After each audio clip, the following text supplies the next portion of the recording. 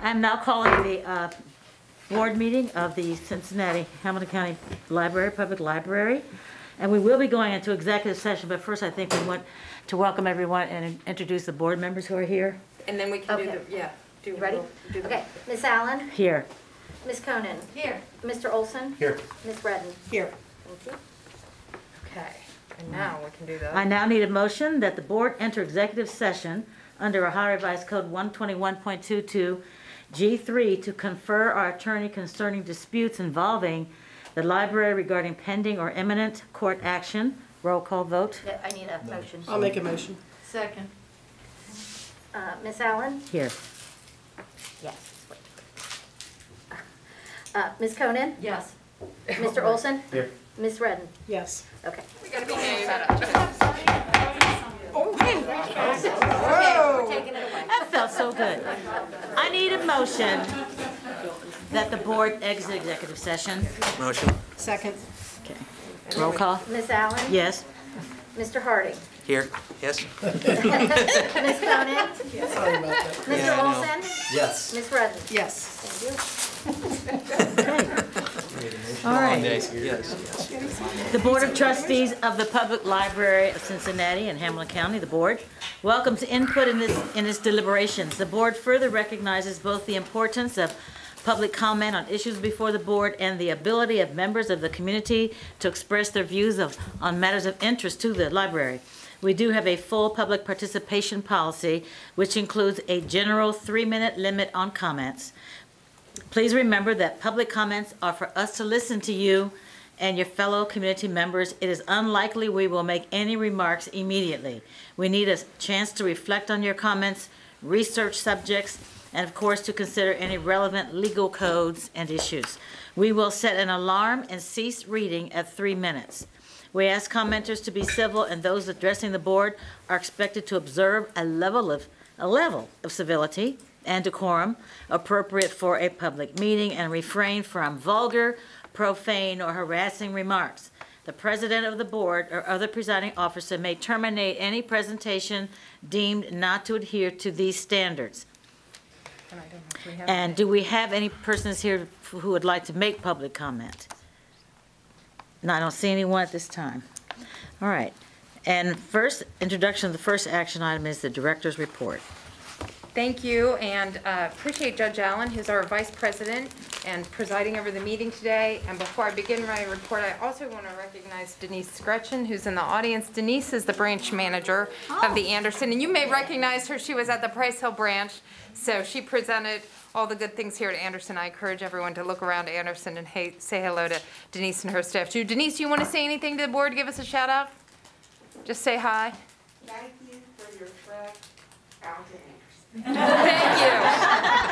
All right. Appreciate that. Okay, so for my report today, I have a bit of a 2021 year in review. Despite the many challenges that were presented last year, it was another successful year for our library. We were recognized again as a 5-star library in the Library Journal Index for the 9th year in a row. Yeah, quite a roll. This reflects success in national metrics for rating public libraries, categorized according to budget and population served, including per capita circulation, program attendance, and internet use. For libraries with budgets of $30 million or more, we were the 2nd rated library system in the country. I will tell you that Cuyahoga County up in Cleveland, I think, was #1. I did tell Tracy Strobel, the director, that we would be coming for her. So, Tracy, if you're watching cable access, be aware. Okay. But did you say that's national, right? Yes. What does that say about Ohio? We have great libraries. You're very Yes. literate. Yes. Yes. #1, we have great libraries. You're right. That's Yes. #1. Yes. And to give the opportunity to the state, and we'll talk about it here, the PLF, the state level funding here, is really stable and very helpful for us. It allows Ohio libraries across the board to excel. So thank you to our legislators for that, and we will talk about them holding that stable again. Also, the Urban Library Council hosts honored us as a top innovator this year, one of only 10 top innovators from more than 280 submissions. This award honors our Spent a Day with a Library Worker initiative, a partner between our marketing, so Beth and her division, and human resources, Kyla and her division, that featured a wide variety of staff and raised awareness of all the different services our library provides to the community. The actual award did show up. They mailed it. Here it is, so we'll add it to our list. I know, it's very nice. Yes. Some other recognitions that we received this year include our library, led by the impressive work of the marketing team, received the prestigious John Cotton Dana Library Public Relations Award. That national award recognizes an effective strategy to increase the library's visibility in the community. The dedication of our Virtual Information Center was recognized by the National Customer Service Association with an honorable mention in the Service Team of the Year category for their commitment to excellence in service. Our fiscal office continued their streak of recognition with another Auditor of State Award with distinction for excellence in record keeping. We received the Richard Goodman Strategic Planning Award, honorable mention for our pandemic efforts from the Association of Strategic Planning. And as we've mentioned before, but just to round it out, two of our staff members, Sandra Presley, who's the Senior Branch Manager over at Price Hill, and David Siders, the Civic Engagement Coordinator, were honored by the OLC at their annual recognition award. Sandra received that Emerging Leader Award, and David the Outreach Award. Supporting students and young people. Last year we were a great deal of demand for supporting young people. We responded in a number of ways. Offered homework helpers available at almost 20 library locations to help kids in grades K through 8.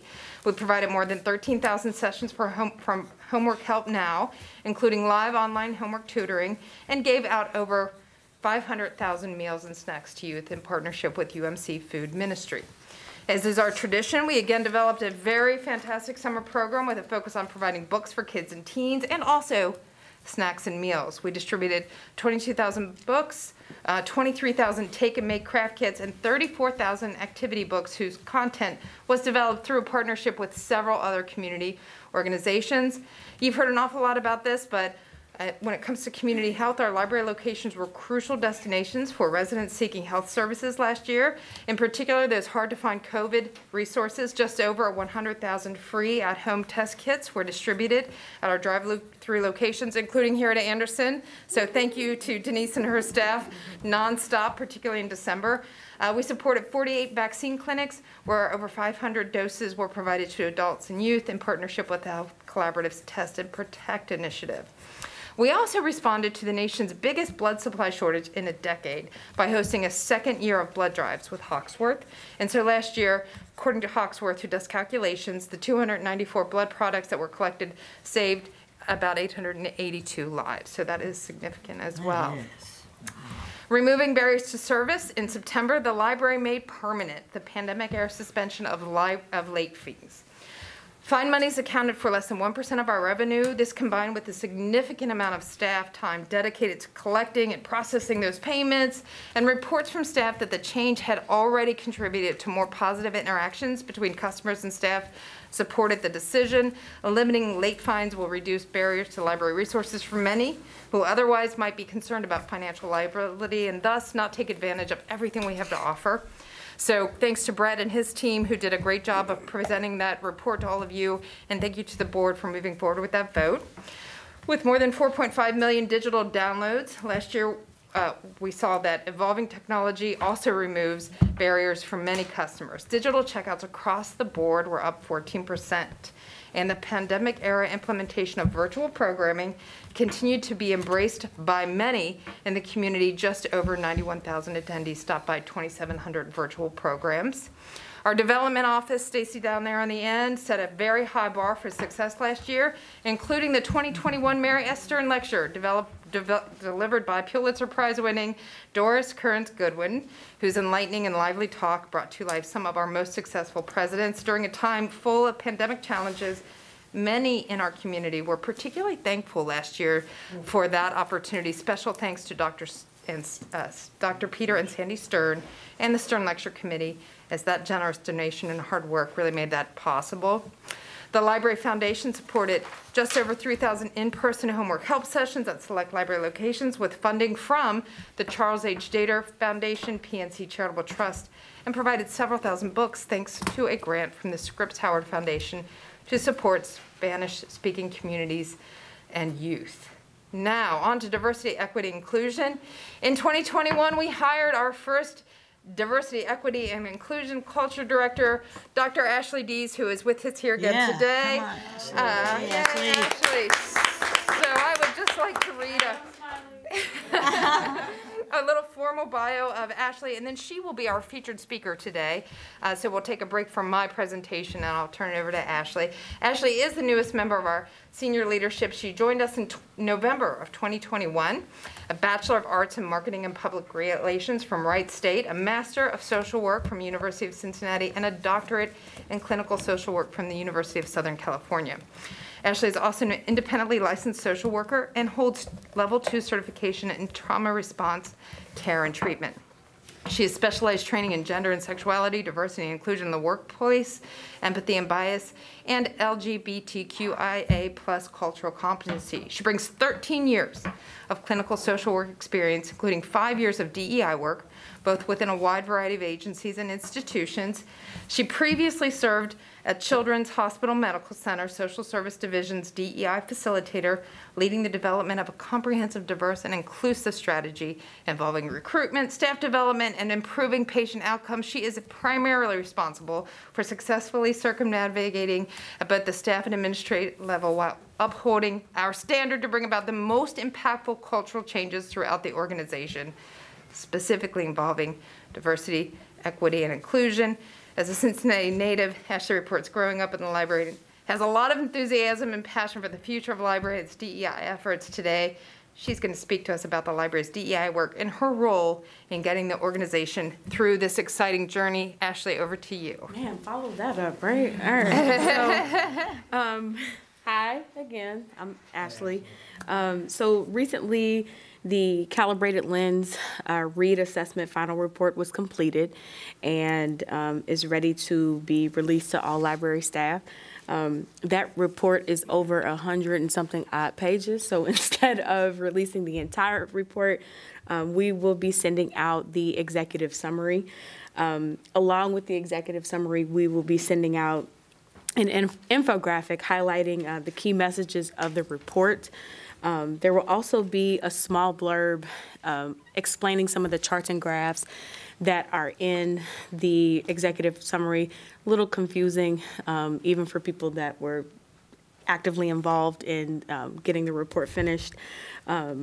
So in response to that in communications, after the managers have an opportunity to review the report with the staff, there will be office hours scheduled with me to go over any questions, any concerns, and at that time we will also offer the opportunity to speak with me on an individual basis should someone not be comfortable speaking in that group setting.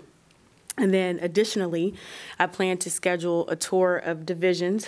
I was on tour once, right, and then COVID interrupted me. So I'm going back on tour, get the T-shirts ready, and we'll do specifically to discuss the implications of the report within those divisions. So I want people to have the opportunity to speak with me about, what does this mean for my work moving forward. And then finally, myself and HR, we are beginning to iron out plans for Staff Development Day, but also continued education. So what that's going to look like in terms of staff development and how, we're going to move forward with that in terms of our training schedule. And there will be more details about that to come. So look forward to working with everybody. Enjoy your course. Yes, rock star. Yeah. Thank you so much, Ashley. Thank you. There are more details in the HR report, but does anybody have any questions before we move to the remainder of my report? Okay, thanks again, Ashley. Moving on to the facility master plan, we continue to make progress on the master plan, the FMP, notably opening the renovated and expanded Price Hill, Deer Park, as well as refreshing Anderson. So everybody here, make sure you walk through. And Groesbeck, many more projects remain in construction, including Walnut Hills and Madisonville. Our main library renovation moved forward with the temporary closing of the South Building and Plaza. Nadine was there at the very cool closing ceremony, which even I teared up a little bit, and the South Building's not going anywhere, but It just was a moment of recognizing all it's done, and we have all moved all of our services over into the North Building. Changes to the North Building Plaza designed to open up that area to the street outside, give a hint of what to expect when we reopen that redesigned South Plaza. Additionally, the library worked with Artworks to connect with artist Jen Lewin, who will create an illuminated sculpture for installation on the redesigned South Building Plaza. And so in just a minute, we'll have an in-depth look at all that we've accomplished with the FMP in about 5 to 6 minutes. We won't go too long, but I do have a short PowerPoint, and Dan LaRasa down there in the end is going to join me. We have other resources folks can look at, but we do want to just do a quick PowerPoint, and we will do that in just a minute, but I have a couple of other things. Just want to say thank you. As a rounding up for the year in review, just take a quick moment to offer my personal thanks to all of you, our trustees. I really owe a great deal of thanks to 2021 Board President Diane Cunningham-Redden, who continued the tradition from 2020 of calls whenever and answering and talking through things, for all of that support and assistance during another year full of unexpected challenges and opportunities. I also want to again thank Mrs. Lamacchia, who's not here. She attended her final board meeting as a trustee this fall after dutifully and wonderfully serving on the board for more than 20 years. Wow. My appreciation to our amazing supportive community, and there are no words to describe my appreciation for our staff members who have persevered during this time other than to say thank you all. We all know that public libraries have been a lifeline for many during these difficult times, and in 2021, the distribution of those rapid test kits at the drive-through windows demonstrated this reality like never before. Staff, you may never know how the full impact of the service you have provided. It has been remarkable. So thank you, and if we can do a quick round of applause for all of those. Quite notable. And I do want to just pull out one final recognition. I have another. We just got another one, so we were recognized by the Southwest Ohio Workforce Investment Board, SWORWIB. Not as catchy, but that is what they call themselves, SWORWIB. For excellence in workforce development. So once again, you know, that combined with our Top Innovator Award, we just have had a lot of excellent recognition. And yeah, this one is also another fun award. So that wraps up my report. And what I'd like to do now is finish up with, hopefully it will work, this quick slideshow. I will do a little bit of the talking, as will Dan. So Dan, there you go. Just do an update here for the FMP, so everybody knows what we have accomplished so far. Dan, hi. Wonderful. Okay. Hi, everyone. Can you hear me okay? Okay, perfect. It's hard to follow up on SWORWIB. Yes, okay. yes. I will do my best. So I'll keep this very brief, but at Group 4, we've been working with you all since 2019 on the library facilities master plan. So we just wanted to do a quick refresher about the strategic investments that are being planned for all 41 locations. We really wanted just to quickly highlight to start that, again, when that FMP process began, what feels like 20 years ago, pre-pandemic, that there was just a really significant amount of community outreach going to every single branch, online, in person, community meetings, focus groups, and surveys, as you can see there, that helped to really craft the plan. The other thing that I just wanted to highlight is, as the plan starts to be implemented, and you'll see those individual projects today as well, is that communication is ongoing. So both with the public at large as well as stakeholders, in person when possible. There's been hybrid, there's been fully virtual, as things have ebbed and flowed over the past 2 years. So if we go to the next slide. And so we also just wanted to quickly highlight the planning principles. So through an inclusive process with the board in 2019, we actually did quite a few workshops to go from, I think it was around 40 potential principles, and we really focused on these 6 principles that are driving the facilities master plan, and they are customer focus, diversity and inclusion, industry-leading excellence, maximizing access, operational sustainability, and transparency. And so then the other quick update that we wanted to provide as well is just what that building program identified in terms of needs. So the 2018 levy funds brings approximately $190 million over 10 years. The facilities master planning process in 2019 identified $350 million in need. As we all know, there have been really dramatic changes since the FMP, especially within the building industry. And so we just wanted to quickly highlight that those changes involve things such as the labor market, supply chain, and cost of materials. I will say just one specific example from the main library project, which we're actually doing in phases in order to really try to take advantage of certain market conditions. From when we started designing the renovated atrium, steel prices have doubled in the past year. And so as we get cost estimates and try to work as designers, we're really having to try to stretch dollars as much as possible, but it is a very dynamic market at this point, which really makes it just something to keep in mind when you look at these dollars that we really are talking about 2019 dollars. But with that said, you all have already done some incredible implementation of the FMP, which kudos to Molly and Paula, and I will turn it back over. Okay, so you're familiar with these, but we just wanted to do a quick roundup to make everyone aware. And again, because of the pandemic and time sort of has lost its real meaning, we want to remind everyone where those dollars from the public are going. So Price Hill, that was a $7.3 million investment. We opened that just last April. Seems like longer than that, but we have it up and running. The square footage previously was just over 5,000 usable, and now it's more than 12,000. Fishbeck was our architect, construction manager was Messer, and then we have some key features, most notably those meeting room spaces. We have a couple of study rooms, 4 meeting rooms in that very large meeting space where we met, I think, in the fall with about 100 people can fit in there. So we have, and of course the parking, and it's fully accessible, which is huge. We also have Deer Park, and I think everyone has visited there. It was a $4.5 million investment. We opened that in December of 2021, so had 2 great openings last year. Previously, it was just over 4,000 square foot building. Now it's 25,000 square feet. We work with GBBN. Perkins Carmack was our construction firm, and you can see we also have some key features, again, highlighting fully accessible 7 study rooms, 2 meeting rooms, and then that larger room that can accommodate nearly 200 people. And when we say meeting rooms and study rooms, meeting rooms are like this size or slightly larger, and the study rooms are smaller, like maybe 3 to 5 people. I can see the staff like, yes, there's a fundamental difference, and people love both of them. Walnut Hills, which we're working on right now, that's a $12.3 million investment. We're planning on the grand opening in 2022. They are working out of a small temporary space over there, so we do continue to have a presence in Walnut. But when we open, if you remember, it was just over 10,000 square feet, but it was on 2 floors and not highly usable space. After we open, it'll be more than 20,000. The architect there was Fishbeck, construction firm was Megan. It will have that theater, a large meeting room, 7 small meeting rooms, expanded parking, and once again, fully accessible.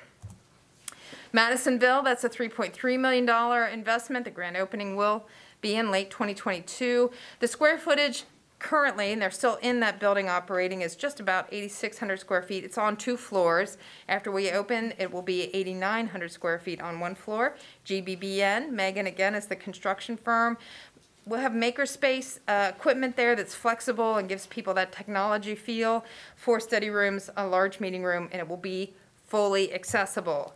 Then we have the main library, and Dan is working very closely with us. He's here in town for the 5th time in like as many months, I think. So we had agreed that he would give a little bit of an update on that main library project. Sure, thanks. So Group 4 is supporting Champlin as the architects. On the main library project. We're calling this phase 1 of the next gen because, as we all know, the main library is 7 stories, 2 city blocks, 500,000 square feet. We couldn't quite squeeze all of that into the $24 million initial investment. So what we're actually doing, we purposely left the square footage line blank there. We're really renovating the entire south building first floor, which is about 45,000 square feet. But even as important as that, the plaza on the south side, just like the north side that's been renovated, as you can see in the image at the top, in terms of inclusivity, accessibility, and transparency, that elevated plaza, all of that is coming down to grade, so that will be completely accessible from Vine Street and 9th Street, and will be a new curtain wall that really draws you in. So the atrium is very inwardly focused. You'll be able to see that social stair really from right when you kind of get to the bus stop all the way into the building. And so then we'll have select improvements as well on the 2nd floor and the 3rd floor around the atrium.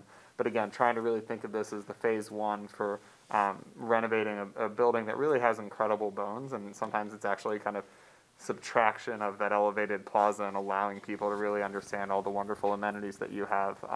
That's going to be really exciting. And a range of meeting rooms and study rooms from 2 people all the way up to, I think, a few hundred within the atrium itself. There'll be things like a new projector so that you can really, and amplified sound so you can use that atrium for different events. So. Thanks, Dan. I do want to note, because people love the book fountain structure that was on the plaza, and they've asked, where is it? It's in there. It's in there in the corner. It will be reinstalled. We're taking careful attention to make sure that we're able to reconstruct it. And we also have the Blink, Jen Lewin, who was in Blink in 2017, will be adding to that public art. So it will be a great, cool space, but we do want to make sure that sometimes people look at the renderings and they're like, well, didn't you keep that book? It's a book sculpture now, and so we'll still be there. You can't see it, but honestly, that is our intention. It's right next to the front door. Yeah, it's right, exactly. So you will see it. Yes. Right there. Yes, it's and actually. You'll actually see it from the inside too. It's Yes. kind of like we want it to be highly visible. Yes, yes, it's actually planned to be where the front door is right now, because we're moving the front door. So quickly, near-term projects here. We've talked about several of them. Also wanted to note Green Township, which is getting an investment that is not entirely dissimilar from what we see at Anderson, so it's kind of a mid-level investment. And then we'll be in design on a number of projects. We will talk about a few of those a little bit more in our facilities, about the process and the plan to move forward on those, but some of them we've already talked about, specifically paying attention to ongoing maintenance of Avondale, Corryville, and Pleasant Ridge. They require additional maintenance. They are all buildings that are older. I think they're all at least 85, 90, some of them at this point maybe 100. I'm trying to remember. So, it's just a reminder that maintenance, we don't want to get behind on the maintenance again. So when we talk about those dollars that we're looking at and the real need, some of that is part of that as well. And I do just want to remind everyone, we do have a great new brand. Everyone sports it. I'm looking around. Everyone's got their lanyard on and all of that good stuff. So our brand beliefs, our libraries are all about bringing these things to life: empathy, enjoyment, community, and connection. So it's about the buildings, but it's also about what we believe and the people in the buildings even more. So I think with that ends my presentation, and I think ends my report as well. Right. Okay. All right, well, I'm going to turn this matter over to the FF&C committee. Mr. Olson. The Facilities and Finance and Audit Committee met at Hyde Park Branch on February 8th, 2022. Committee Chair Robert Hendon and Committee Member Nadine Allen were in attendance. Staff members Eva Jane remained. I couldn't get it together either. I love saying that. Took me a while, too. Paula Bremheger and Molly DeFossi were also in attendance. It is the recommendation of the committee that the board take the following action. The 2022 through 2027 branch replacements and renovations. Design services. So in response to the request for statements of qualifications for design services for the 2022-2027 branch replacements and renovations, we received submittals from the following 10 firms: Champlin Architecture, Elevar, Immersion Design, GBBN, HBM, Legat Architects, Levin Porter, Luminal, Moody Nolan, and SHP. Library leadership, along with trustee representative from the FFAC, conducted interviews with 6 of the firms to confirm their capacity to handle multiple projects concurrently. Based on feedback during the interviews and potential additional project, the library has opted to break this project into 2 separate projects. One will be the Forest Park branch replacement, and the other will be a combination of the West End branch and Sims Township branch renovation, with the possible addition of the Hyde Park branch. Some important experience factors to consider went into ranking the firms, and those include experience with similar projects, perceived strength of the proposed team, working with the library, working with public bid projects, and knowledge and relationships with local construction market. So the committee ranked the top 3 firms, each set of branches, as follows, and authorized the Eva Jane Romaine-Coombe director to enter into a contract with the firm most qualified. So the Forest Park branch replacement ranked in the following order. Number 1, SHP, number 2, Immersion, number 3, Elevar. The West End branch and Sims Township branch renovations with possible addition of the Hyde Park branch. Number 1 ranking Immersion, number 2 SHP, number 3 Elevar. CMR selection, authorize the publication of the bid below. The committee to review the statements of qualifications, select the top 3 firms, interview the top 3 as part of the second step of the process where proposals for pricing and technical qualifications are submitted, and make a final recommendation to the board in April of 2022. I would like to just take a step back regarding the 10 organizations that did submit. They were very well done, and we're thankful for the effort that those organizations, architectural firms, did put in. I was involved in, I was very impressed with the amount of quality and talent that presented to us. So we'll move on to the CMR selection. The construction manager at risk evaluation committee will be as follows: Molly DeFosse, coordinator; Greg Olson, trustee, advisor role; Paula Brem-Heeker, Jeff Guerin, Matt Mowry, Kristen Payne, and then a representative from the selected architect advisor role in both cases. So 2 representatives from the selected architecture teams. So the next is the notice of request for qualifications for construction manager at risk. And you do not need to read the whole notice if you don't want to. You can go, yeah. Okay. Yeah, it's up to you. If you do, that's fine, but you don't have to. I'll just say that we have to follow certain qualifications pursuant to the Ohio Revised Code. The branch replacements and renovations for this project will be multiple phases. The library will determine the sole director to award, discretion whether to award. Phase 1 of the project, guaranteed maximum price amendment is attached, and that includes Hyde Park renovation. That budget's to be determined. The West End branch, that budget's only $1 million, and that is a darling branch. I visited it one Friday with Paula, and there were kids coming in after. It was awesome. It was kids, and they were in there reading and playing on the different it was great. I was really touched.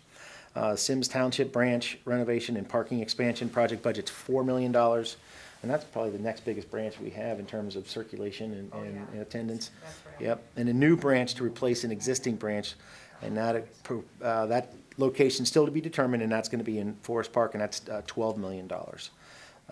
So we'll just move on from there. Main library project update, demolition of the South Plaza and mezzanine. The board approved the maximum GMP for the demolition of the South Plaza and mezzanine at the December 2021 board meeting, inclusive of the CMR fee and the CMR contingency, equal to or less than $5.2 million, with the total project estimate to be at $5.55 million. The actual GMP is $5,184,542. The project budget remains at $5.5 million in order to maintain a conservative owner contingency. The design team is continuing to work on final design for the interior portion of the project. The timeline is as follows: GMP approved June 2022. Construction begins summer of 2022. Construction complete fall of 2023. Confirm the following change orders modified. The skylight GMP for Turner Construction, and these have been approved. Turner Construction GMP change order number 2, required additional fire protection, $48,800. Turner Construction, who's the GMP, change order number 3, additional fireproofing, $47,100. Below, I'll read to you, is a summary estimate to date of the library project, excluding elevator and skylight, which is now complete. The budget for this project was previously set at $24 million. So the interior estimate, fall of 2021, $15,194,240. North Plaza demo, or North Plaza GMP, $1,005,760. Demolition GMP, $5,184,542. Total cost of construction, including all CMR fees and CMR contingency, $21,384,542. We have a budget for furniture and fixtures of $500,000, technology $500,000, public art $215,000, permits, $400,000, design team, $2,056,700. All consulting, owner's rep, and design fees, $626,000. Additional design estimate, $75,000. Owner contingency, $1,921,540, for a total amount of $27,678,782. Now we'll move on to the Marymount Branch Courtyard project. The work on the project is progressing, and contractor is waiting on the materials for the canopy skylight. We need to confirm the following change orders for the Marymount Branch Courtyard project that have been approved. The contractor is Leo J. Brillmeyer, general trade. Change order number 1, extend footings required during permitting process, $6,588.45. Leo J. Brillmeyer, general trades. Change order number 2, upcharge for custom color to match existing roof and trim, $1,562.72. On to the Deer Park branch, which is fantastic. It is outstanding. We got had the bubble wands on that opening day. Judge was having a blast. I'm gonna get one for every one of my grandkids. Yeah, I gave it to everybody. You did. You walked All out my there with at friends least have 10 of one. them. Well, thank security was keeping an eye on you. Although the branch opened in December, we continue to complete the punch lists that were either incomplete or needed modification at the opening. So we need to confirm the following change orders for the Deer Park branch project that have been approved. Perkins Carmack is the contractor. Change order number 8, additional support for interior and facade, $5,578.84. Perkins Carmack, change order number 9, add kitchenette, knee wall, power for gaming area, $27,158.98. We anticipate additional change orders that should be reported in April of 2022. 2022 resources update, confirm updated public library fund estimate for 2022 of $44,977,894 as included in the resources reported to the county for 2022. Confirm the modified reported resources to the county for the LSTA Grant Special Revenue Fund by $1,000 to a total of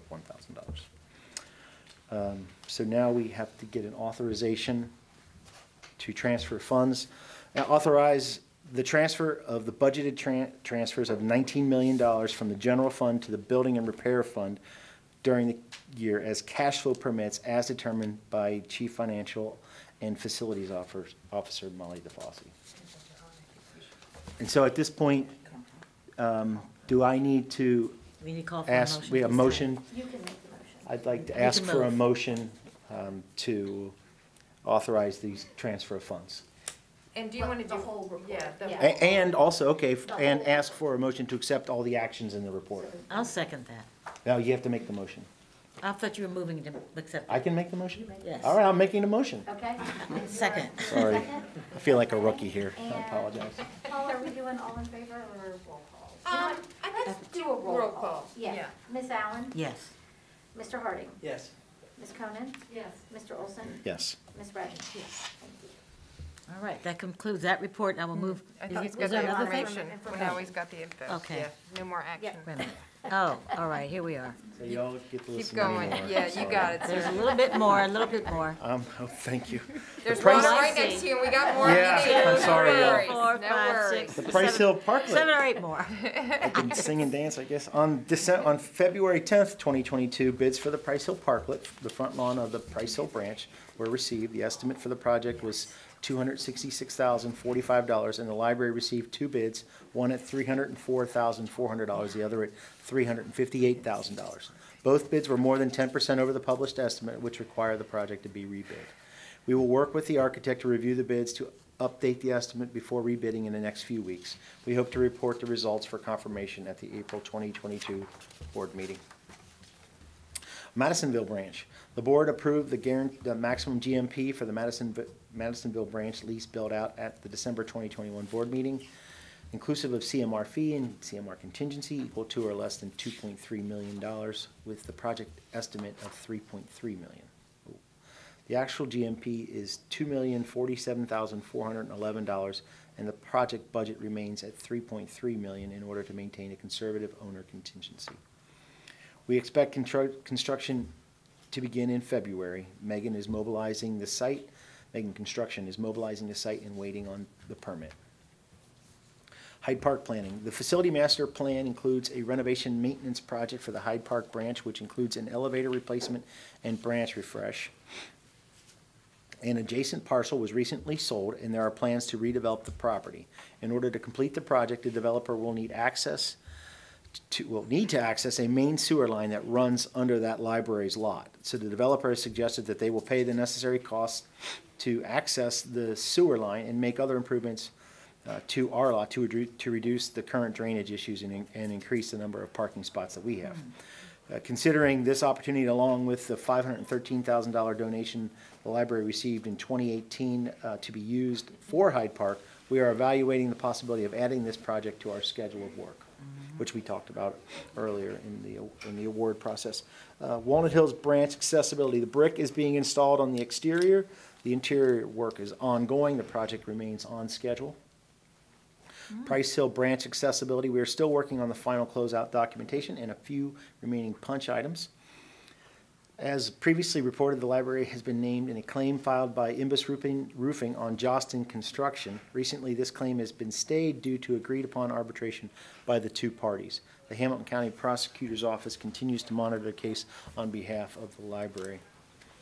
Energy retrofit project. We are still working on the final closeout documentation with Geiler Company. As noted in last several board reports, the Geiler Company has filed a claim against the library stating that the work performed was greater than the contracted scope. The Hamilton County Prosecutor's Attorney's Office is representing the library in this matter. Forest Park Branch Property Exchange. The Prosecutor's Office has drafted the property exchange agreement based on the letter of intent that was approved at the December 14, 2021 board meeting. We have sent the agreement to the City of Forest Park for their review. We are working to have the details ironed out by the April 2022 board meeting. Mr. Olson, just a quick update. Yes. Sorry, I just wanted to note that Molly and I did talk with Don Jones, who's the city manager at Forest Park, just today, and he has sent back some agreements. So that is progressing. We are in progress on that. We are working. Well, congratulations. Really hard. Yeah, Yeah. That's So good we're hoping progress. to wrap that up real soon, and Don is really excited. And that was my question. I just wanted to know how it was going, coming Yeah. along. Yeah, see, got it. Yeah, so they're very excited, and Paul Brem, who's the economic development person over there, and Don have both been working closely with us, so kudos to them for keeping that moving along with us. That's great. Library project participation. The library seeks to be inclusive on all of our projects. Several of our current and recent partners are MBE or WBE certified. Turner Construction, one of the largest current project partners, reports to the library with project participation. The charts below are, oh, they're up there on the screen, good.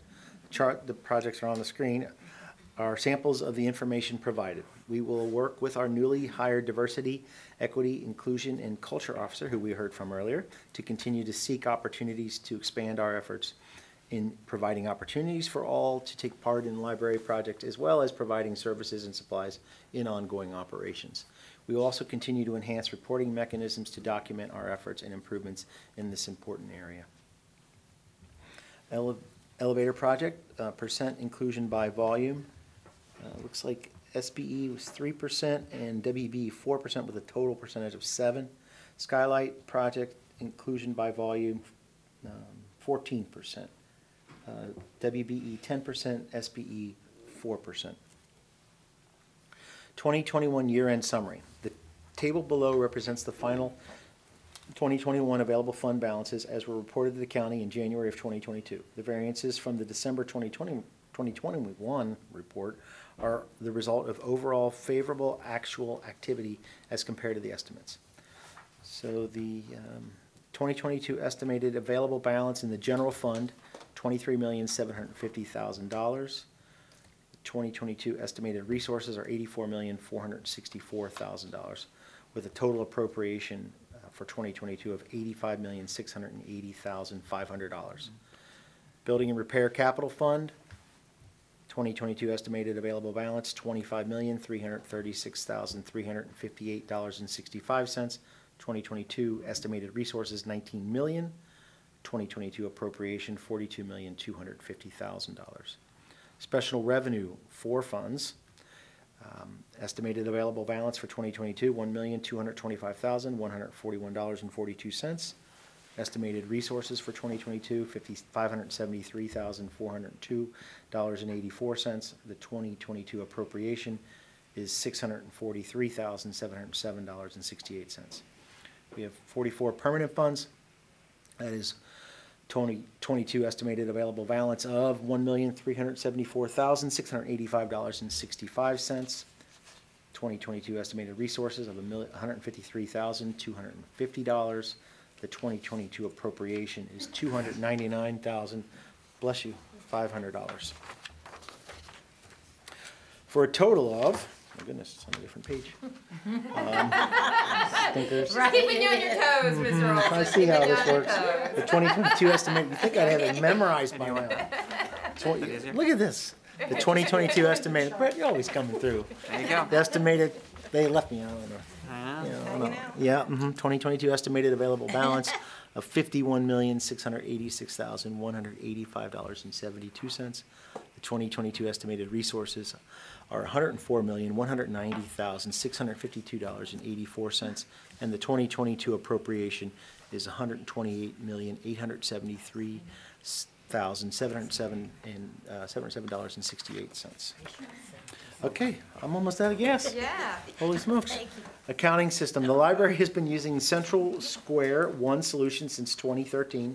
The system is performing at a basic level and does not allow us the opportunity to make the best use of our resources.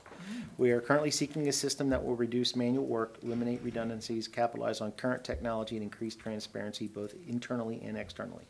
We have done a preliminary review of several systems and reached out to peers. The library will be implementing Tyler Technologies' Munis solution during 2022. The implementation process will begin in March and go live date is January 1st, 2023. And that is the end of the FFAC Thank you report. very much. You're welcome. Well done. Thanks. All right. You're turning it back over to, I'll turn back over to myself. And I'm going to be giving the Human Resources Committee report. I'm the chair of that. We met on February the 8th, 2022. Committee chair, myself, and committee member Christopher A. Harding were in attendance, along with committee member Diane Cunningham-Redding, who was in virtual attendance. Staff members Paula Bremheger, Kyla Hardin, Michelle Matthews, and Ashley Dees were also in attendance. It is a recommendation of the committee that the board accept the following recommendations. Pay administration policy. As part of our investing in staff initiative, new pay administration guidelines were developed to align with the best practices as recommended by our compensation consultant, Siegel Group. To reflect these changes, it is recommended that our current wage and salary policy be replaced with the pay administration policy shown in Exhibit 1. Our current pay and salary policy is shown in Exhibit 2. I would like to move that we adopt this policy. I moved myself. Okay, that's fine. Seconded, moved and second. Is there any discussion? Okay, Ms. Allen? yes. Mr. Harding? Yes. Ms. Konen? Yes. Mr. Olson? Yes. Ms. Redden? Okay, and we have several for information only reports to make about diversity, equity, and inclusion. As part of our work in diversity, equity, and inclusion, we have received a final report of the Comprehensive Racial Equity Assessment and Diagnostic, READ, that was conducted by Jen Ingram, our DEI consultant and owner of Calibrated Lenses. Jen joined the HR committee meeting to share highlights of the executive summary in Exhibit 3. All these exhibits are attached. And recommendations around continuing to embed, that's a good word, to embed DEI into the work of the library. We are looking forward to Dr. Dees, who is here today, our new Diversity, Equity, Inclusion, and Culture Director, using this assessment to help guide her leadership and priorities in our DEI work moving forward as well. HR Manager honored as Service Person of the Year. We are excited to share that Human Resources Manager, Michelle Matthews, she's here, isn't she? She's not here. I didn't think I saw her. Okay. She couldn't make it? She must be ill. Okay. Oh, Okay. She was at the committee meeting. She was at the committee meeting. The award, just She's watching. Does she? Okay. She didn't. No, we already gave her the award, and she was present. She was present at our committee meeting, and she has been selected by the National Customer Service Association. That's another one of our national awards, as the winner of the 2022 All-Star Award for Service Person of the Year. Michelle was nominated for her tremendous work in supporting our staff through the COVID-19 pandemic. Michelle has taken hundreds of calls, morning, nights, weekends, and holidays, almost like Paula Bremheger here, Yeah, poor Michelle though. It was all COVID. Oh, okay, all the time. from staff around concerns related to the pandemic. She not only shows care and compassion to those who have been directly impacted by the virus, but then engages in contract tracing and meets with groups of staff to address any questions or concerns. Michelle has worked tirelessly with staff in these difficult times, and her steady and measured approach has been consistently appreciated and recognized across the system. So congratulations on this well-deserved award, Michelle, if you're listening. Yay, Michelle. Professional membership dues. In January 2020, in alignment with our Investing in Staff initiative, the library began offering financial assistance for Ohio Library membership dues. We will now also be offering financial assistance for membership dues of other local and state professional organizations to staff who are not in a library-specific role, like in the technology, marketing, human resources, finance and facilities, etc., and where OLC may not have as robust growth or networking opportunities as other local organizations. So staff will have the option to request financial assistance for organizations that are pertinent to their current role and will follow the same guidelines as those that have been established for OLC membership dues. I'm sure this is lifting the morale of the staff. Again, thank you for that. It is in response to a direct staff feedback. I'm looking at Kyla. We received that. Thank you, Kyla Harden, who's here, director. Yeah.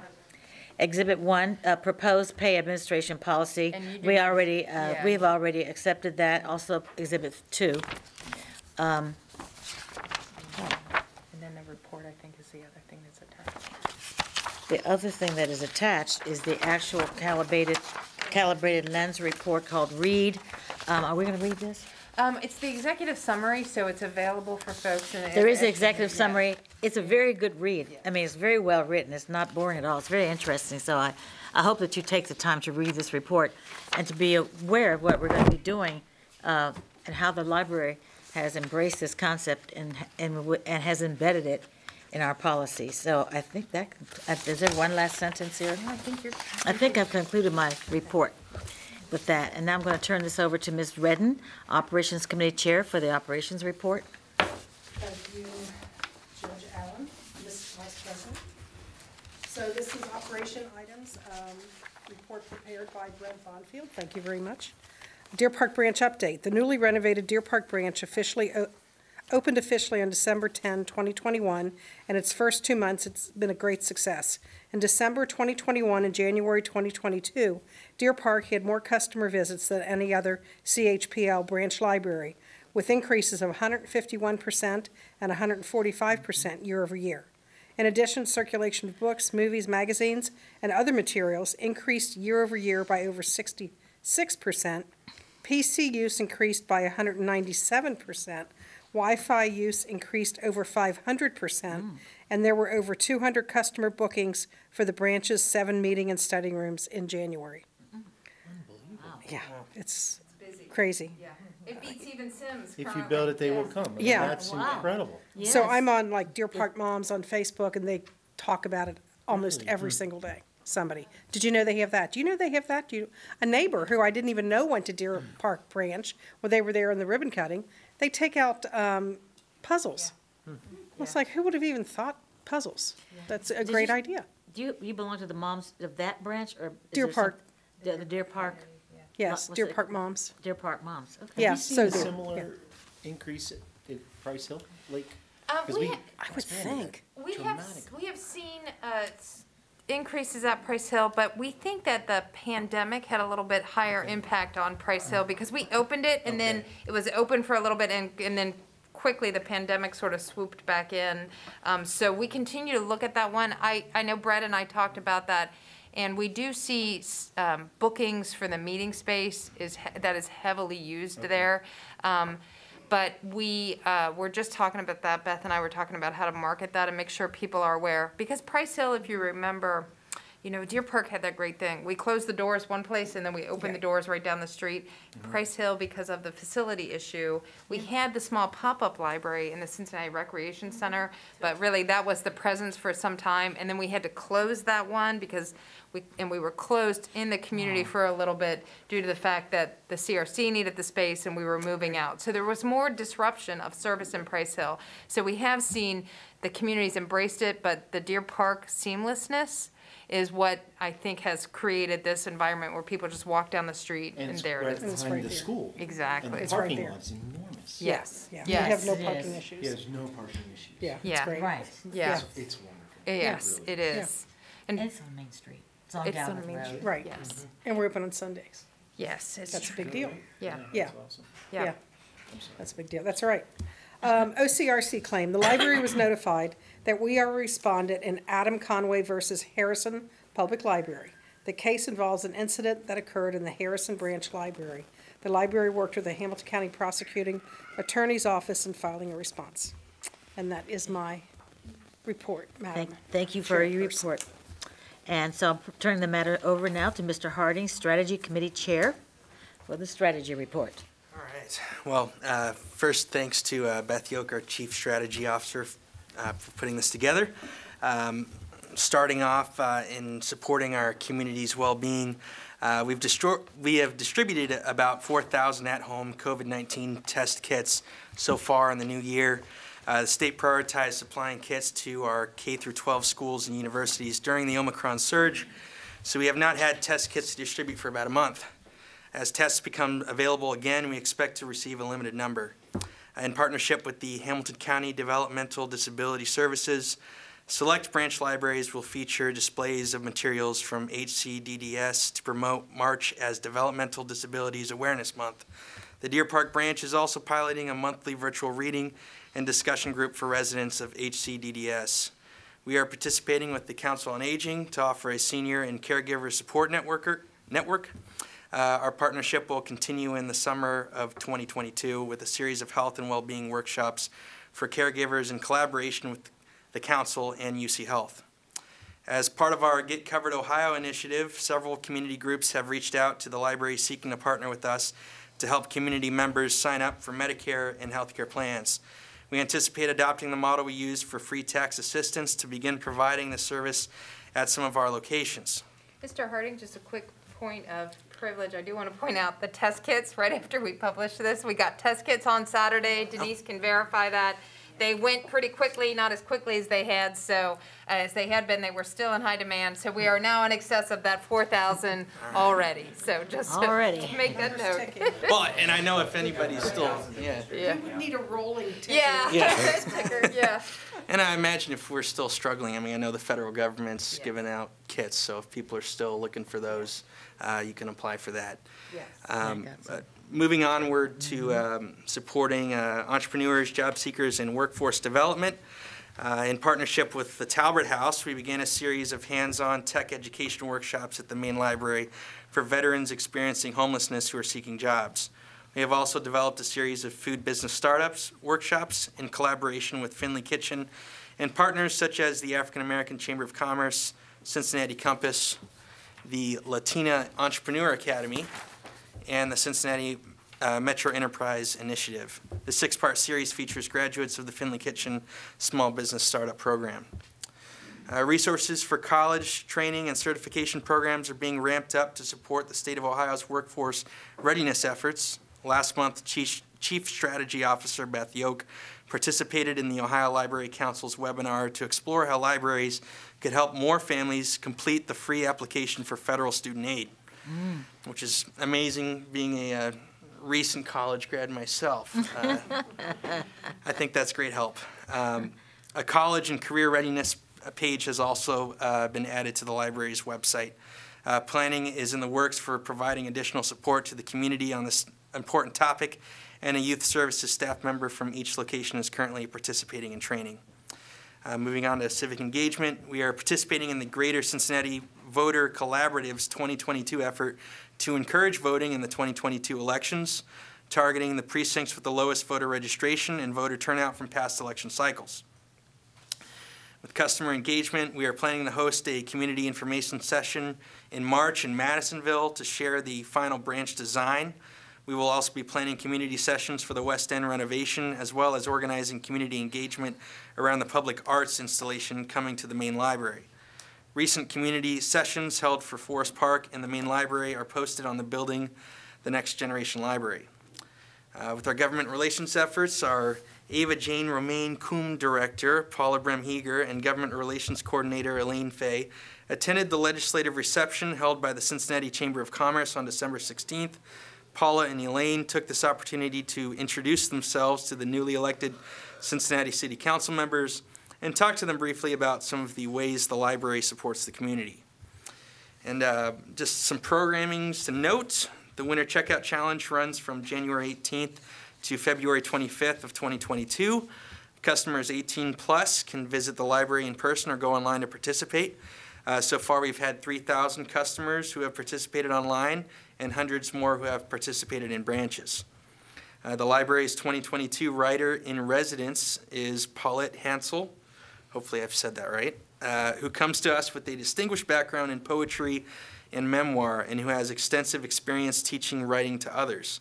Paulette's first workshop, Writing Our Lives, was held virtually on January 28th. This effort is funded by the Library Foundation. Just a few more additional events. On February 15th, we'll have a chocolate tasting event for teens at the main library. We'll have a virtual drawing club for kids, January through February of 22. A virtual podcast club, February 14th and March 14th. Oh, wow. A virtual Drawing Birds in Charlie Harper style, February 17th. The African American Read-In is a series of events taking place throughout the county in February, hosted by the library's Black Events and Exhibits Committee, and with Black History of Glendale discussion series, which began February 14th. Other dates, the 21st and the 28th, being held at Forest Park. Discussing our marketing efforts, we have completed the transition to a new platform for engaging customers via email. It allows us to better track and target customer engagement and sends messaging directly related to what they click on or visit on the website.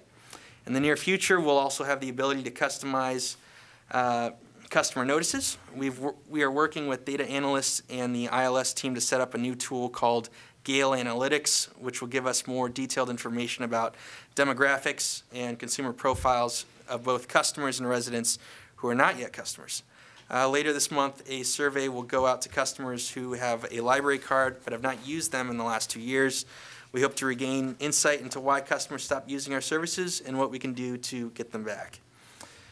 Strategic planning, as we track to begin the process in the second quarter of 2022 and complete it by the end of the third quarter. Robust staff and community engagement will inform the process and will leverage the successful practices developed during the creation of the Facility Master's Plan.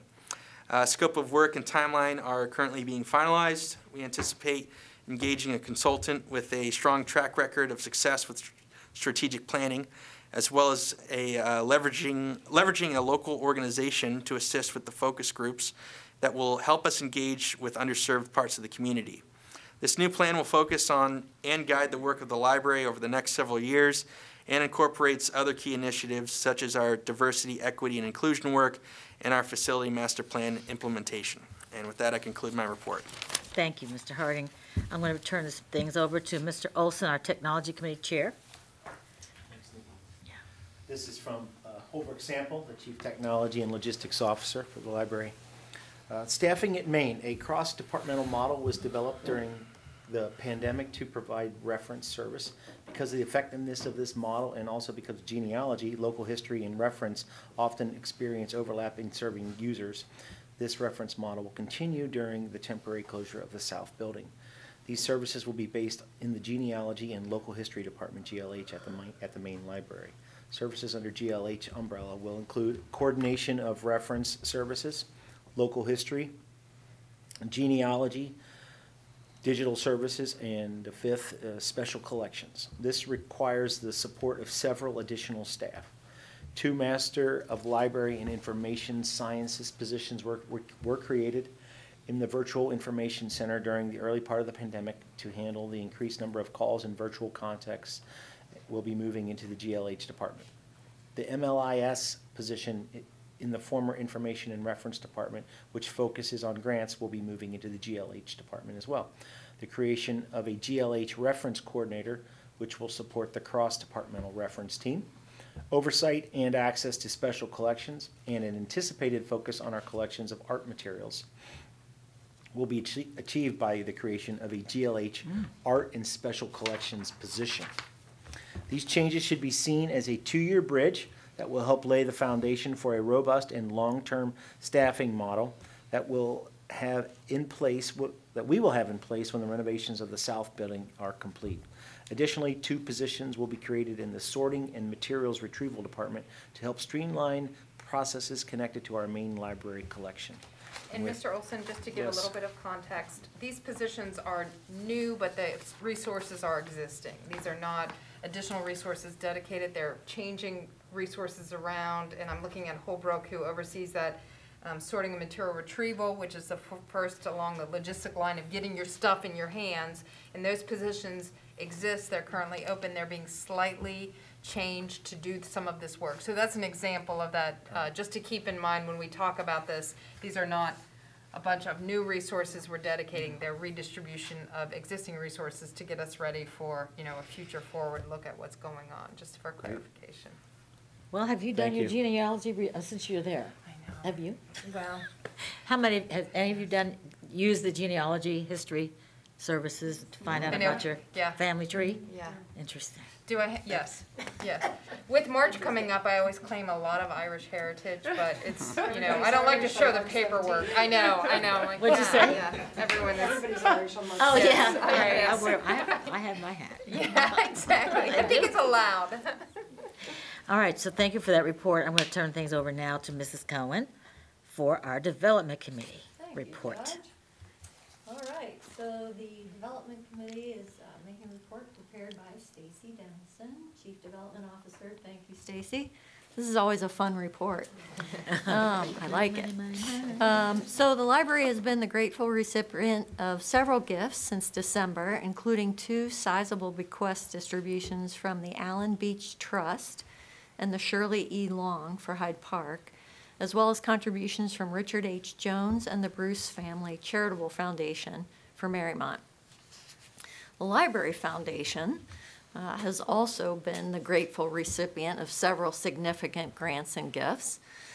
Tom Jones for the North Plaza at Maine, Paul and Betsy Sittenfeld for the new named endowment fund, Helen H. and John A. Anderson, in part for Forest Park, David N. and Ann Early Foundation for Marymount, the Johnson Foundation for Workforce Development, Bruce G. Stewart, the Berger Abernathy Charitable Fund, Janet and Paul Sullivan, Dr. Rochelle Bruno and Stephen Bondurant, the David and Marianne Foster Fund, an anonymous donor, and Sally Mack and J. Tracy Schreiber. Additionally, the Ed and Joanne Hubert Family Foundation and the Wolgemuth Hershey Foundation made gifts to support Discover Summer. Several additional applications for funding have been submitted and are being reviewed. And Stacy, we have our fingers crossed. The Foundation's fall campaign was a success with 31% more donations received over 2020, which is really amazing. That is. And finally, the Anderson Township Library Association will host a donate day at the Anderson branch from 9 to 12 on April 30th in preparation for the June sale. And the June sale will be held at the Nagel Middle School, June 24th to 26th. Thanks in advance for that one. All right, we will now meet. Report.